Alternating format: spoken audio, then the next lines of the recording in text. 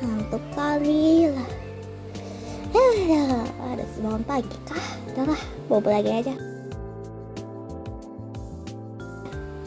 Jangan tuh hancur. Nanti rezeki dipatok ayam. Aduh, bangun.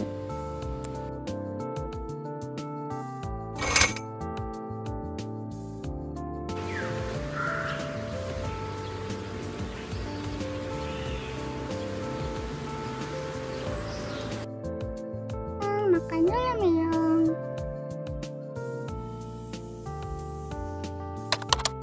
Mari kita cek dulu hari ini ada apa. Kayaknya aku mau nonton aja kali ya. Oke deh, kita nonton aja. Gomen kudasai.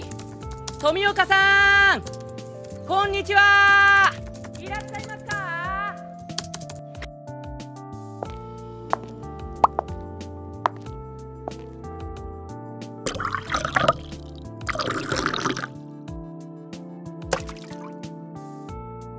Lupa, apelnya dicuci.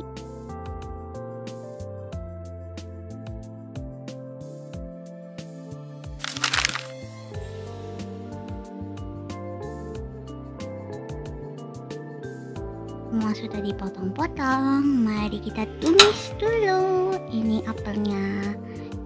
Kalau apel hitungannya tumis apa ya? Gak tahu sih. Intinya kita masak jadi selai aja deh. Nah, di sini untuk bahannya ada 3 telur sama roti. Roti tepung, astaga. Aduk bosku, aduk. Sudah, jangan lupa kita guyur. Sini aku mau guyur dulu adonannya.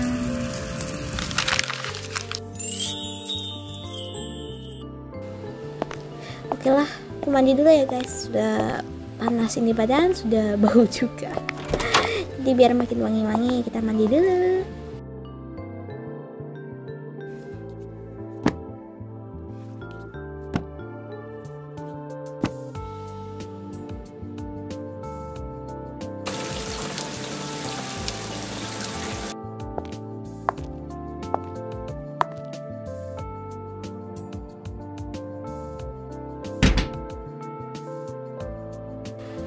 Enaknya pakai baju apa ya? Ini aja deh.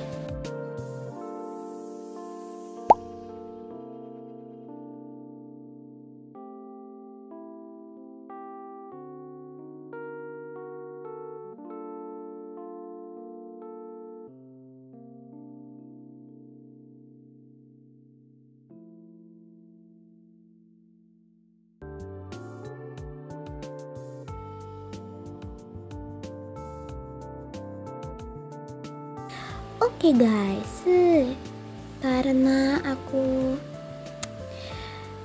meja belajar ini kan kosong kali lah ya. Jadi gimana kalau hari ini kita belanja alat tulis saja? Oke, let's go. Seperti yang kalian lihat di sini ya, ini mejanya masih kosong sekali anjir di belakang sini. Jadi langsung aja guys, kita langsung ke toko buku. Bye.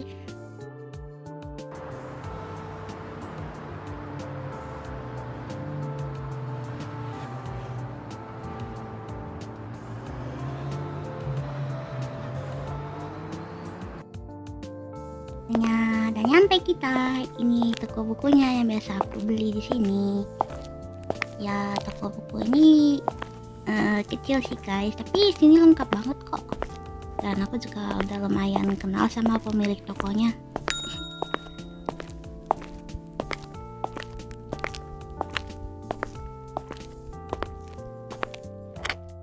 Permisi tante, aku mau beli alat tulis nih tante. Kira-kira HVS ada nggak ya tante? Soalnya HVS aku udah habis di rumah, makanya ini mau beli 1 pak. Sama kalau bisa pensil warna ya tante. Oh iya, itu ada di lemari sana. Coba kamu cek dulu ya. Nanti kalau sudah selesai, biar tante yang ngitungin. Nanti kamu kesini lagi, oke? Ya oke tante, makasih tante.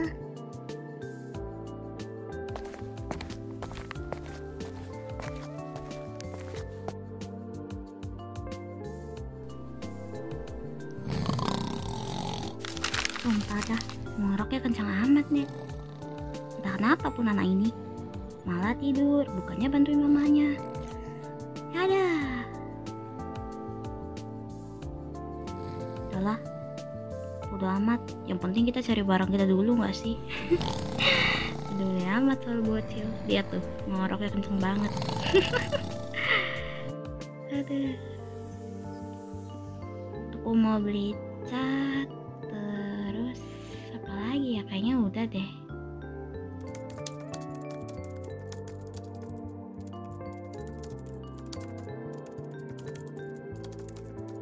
Oke, tante hitung totalnya 185.000 ya. Oh iya, tadi HVC sudah diambil belum, Dek? Maaf ya, tante nggak bisa bantu ngambilin. Kerjaan tante masih banyak banget ini. Aduh, pening. Punya anak cowok kok nggak bisa bantuin. Ya gitulah tante, namanya juga anak kecil tante. Masih susah diajak kerja sama. Maunya main aja setiap hari ya enggak? Ya maaf ya, dulu kecil juga begitu kan. Kevin, udah jam berapa ini? Udah jam 3 loh. Nggak mau les kamu, ha? Udah jam 3 itu, di depan udah ditungguin sama papi tuh. Bangun lah, nih anak ini dari tadi tidur aja kerjanya. Tidur, terus kerjanya main game. Kalau nggak main game ya tidur. Tidur, kalau nggak tidur ya makan. Ayo cepetan bangun. Ama lagi ngomong ha, ditinggal tidur aja kerjanya, ha? Bangun cepat.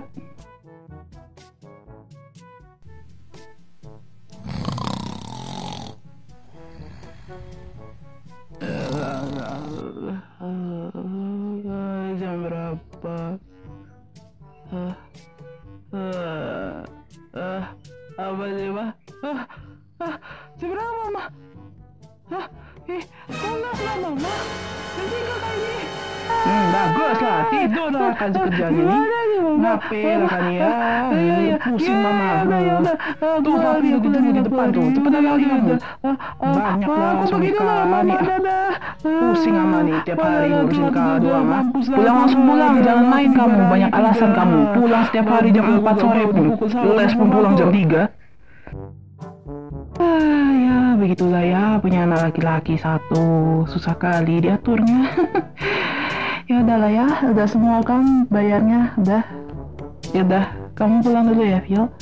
Tante masih mau lanjut kerja ini. Hati-hati di jalan ya. Ya, makasih tante. Vio pulang dulu ya. Terima kasih tante.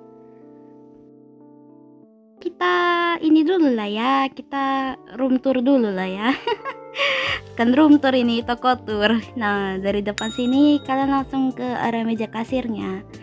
Di sini jual buku, tas sekolah, pensil, alat-alat gambar, pak-pakan HVS. Ya banyak lah pokoknya, kalkulator juga ada. Ini lukisan juga ada. Terus kalau kalian mau beli kanvas juga ada. Hiasan ada apa juga semua ada, lengkap di sini. Bahkan lem pun ada. Bola plastik pun ada, cat pun juga lengkap kali lah di sini. Makanya aku suka banget nih. Kalau aku selalu belanja di sini, pasti aku borong banyak. Selain karena orangnya juga udah kenal juga. Oke lah, kita pulang dulu lah ya. Udah capek aku ini di sini. Ayo kita pulang.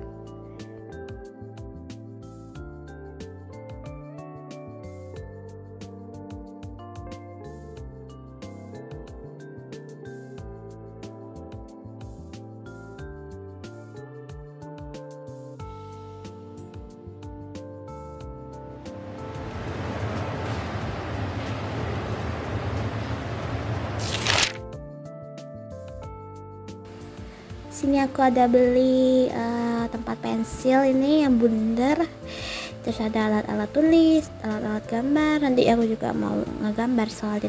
Lalu ini ada lampu belajar.